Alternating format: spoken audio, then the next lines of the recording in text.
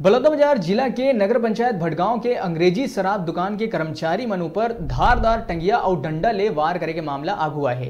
हरि प्रसाद यादव और ओकर साथी अनिल बघेल रात के भट्ठी ला बंद करके शराब के पैसा ला लेके थाना जमा करे बर जात रहे। भट्ठी ले कुछ दूरिया में अज्ञात बदमाश मन रकम लूटे के फिराक ले डंडा और टंगिया ले वार कर दी। टंगिया के वार ले हरि यादव बुरा तरह ले लहू लुहान हो गई।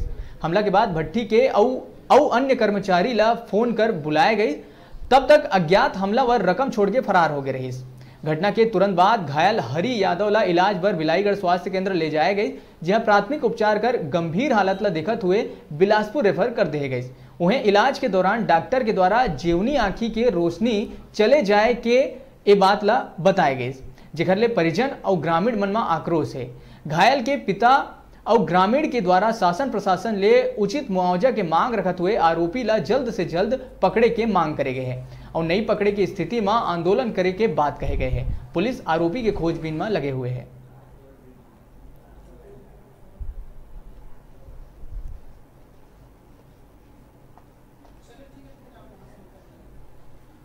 दिनांक 18/19 को हरि प्रसाद सुपरवाइजर और मल्टी वर्कर अनिल बघेल दोनों रात्रि 10 बजे दुकान बंद करके रकम लेके वापस आ रहे थे।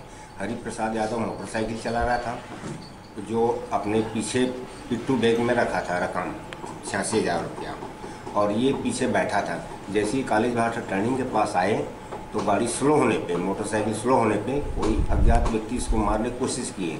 अनिल को पीछे बैठा था तो दाहिने करवट हुआ, तो उसके पीठ पे एक डंडा मारा है उसके बाद। और हरि प्रसाद यादव को कोई अज्ञात आरोपी टंगिए से वार किए, जिससे चेहरे में गंभीर चोटें आई। अज्ञात दो आए सर, दो आदमी।